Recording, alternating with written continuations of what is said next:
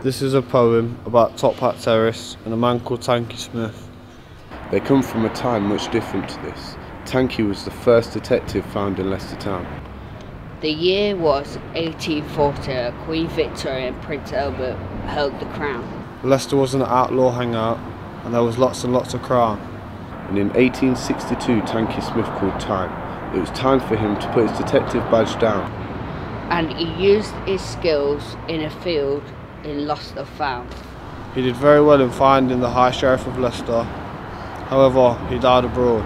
Nonetheless, he was granted a £1,000 reward. James Francis Smith used the money to build Victoria Terrace in 1864. However, that's not what we call the building anymore. Sat on London Road is a building, not much changed. Top Hat Terrace is its new name. If you look carefully, you'll see it's not exactly the same. From the back of the building, the layout was rearranged. On the front, 16 original faces remain, each one a disguise, some happy, some funny, all with blue top hats that stand out when it's sunny. Who would have knew that Tanky Smith would be the inspiration for Sherlock Holmes? I swear to you, it is true. He loved finding clues.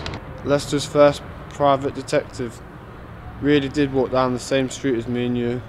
Top Hat Terrace has been here a while, so next time you walk down London Road, remember to look up and smile.